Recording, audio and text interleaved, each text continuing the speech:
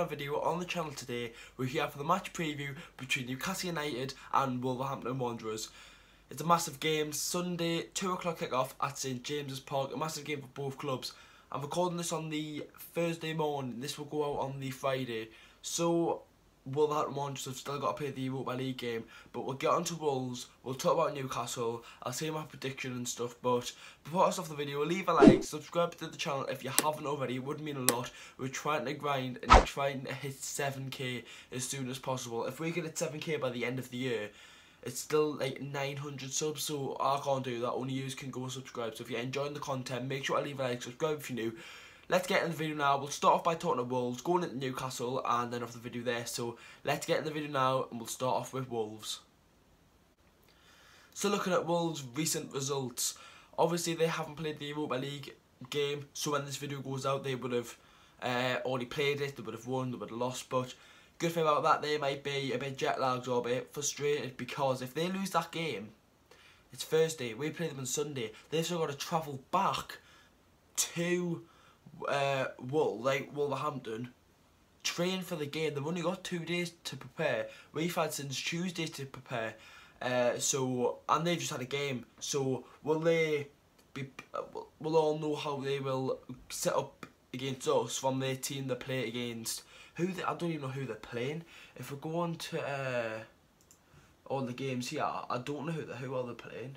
Oh bloody hell, Solavam. I don't even want to try and say that, but they've got them today.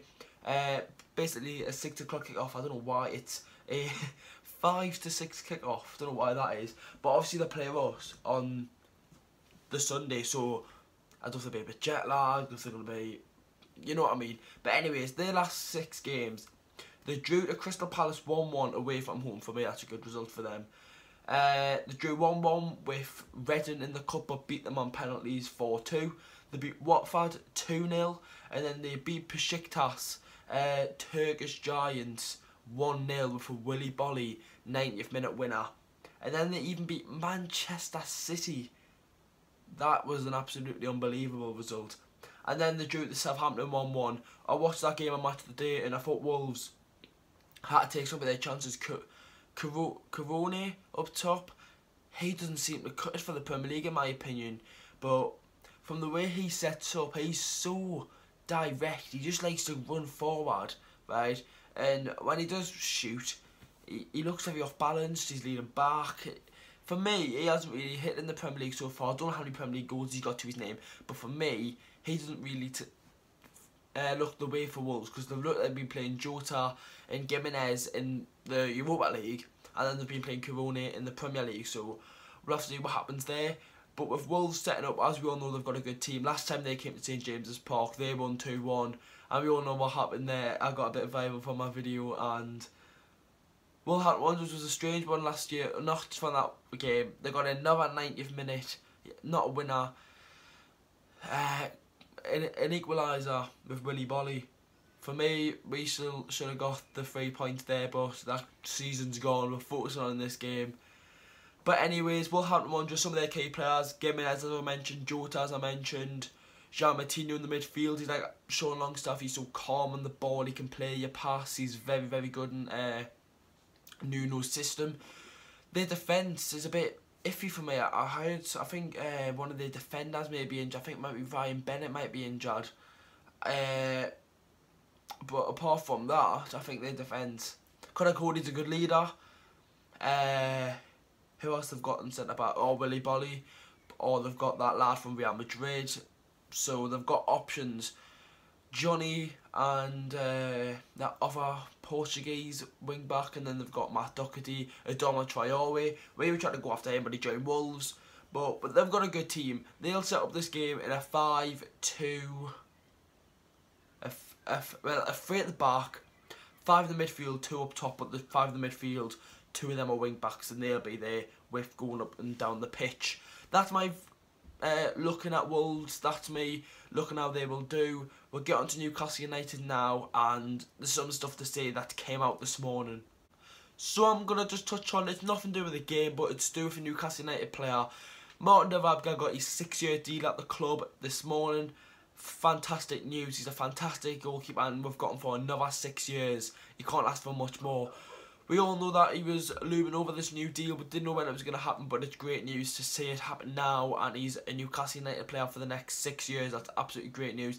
Linked with Juventus, linked with PSG. He's put them away, and he's joining Newcastle. I even spoke to them on the training ground, and I was speaking about the Chelsea game. I was like, they've got a really good attack, and I thought you'd done excellent just for us to concede the one goal.